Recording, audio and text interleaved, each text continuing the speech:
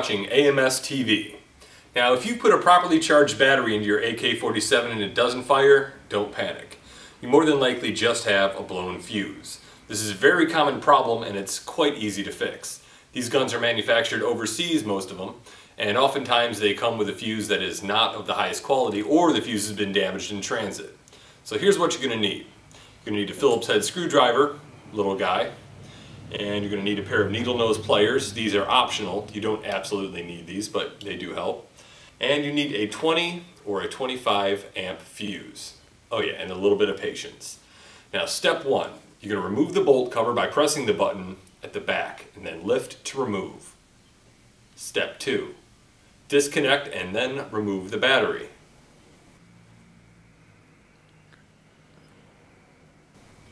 Step three, now locate the screw on the top left of the gun. Now you're going to want to unscrew this using your small Phillips head screwdriver. Put this screw somewhere safe because you do not want to lose this. Step 4. Pull back the dust cover and locate the forwardmost screw, the one towards the muzzle of the gun. This is the screw that holds the hop-up adjustment knob into place. Now you're going to remove the screw using your Phillips head screwdriver, and then using your needle nose pliers, you can carefully pull out this hop-up adjustment knob and the screw. Otherwise you can tilt it into your hand.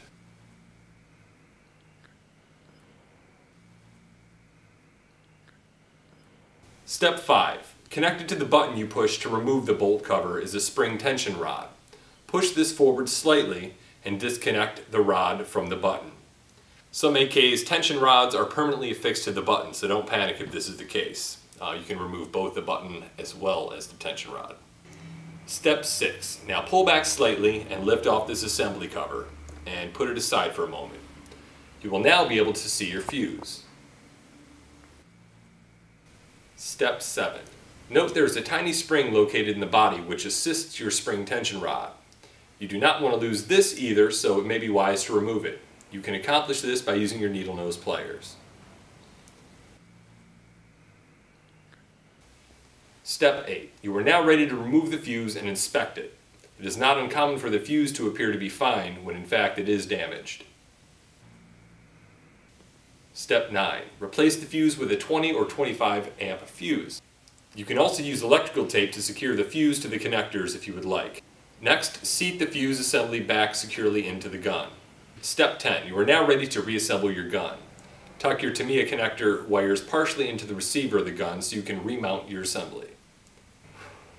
Step 11. Take the spring you removed and reinsert it into the body. Step 12. Being careful not to pinch the wires, insert the assembly nose first.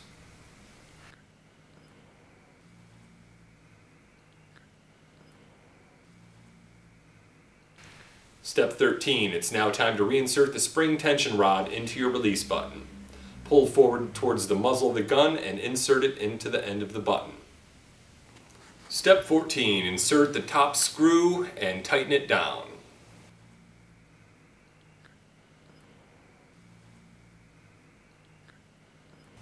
Step 15. Now pull back the dust cover or ejection port and using your needle nose pliers, place your hop-up adjustment dial and screw in place and then tighten down using your Phillips head screwdriver. Step 16. Connect your battery and carefully tuck the excess wires into the body.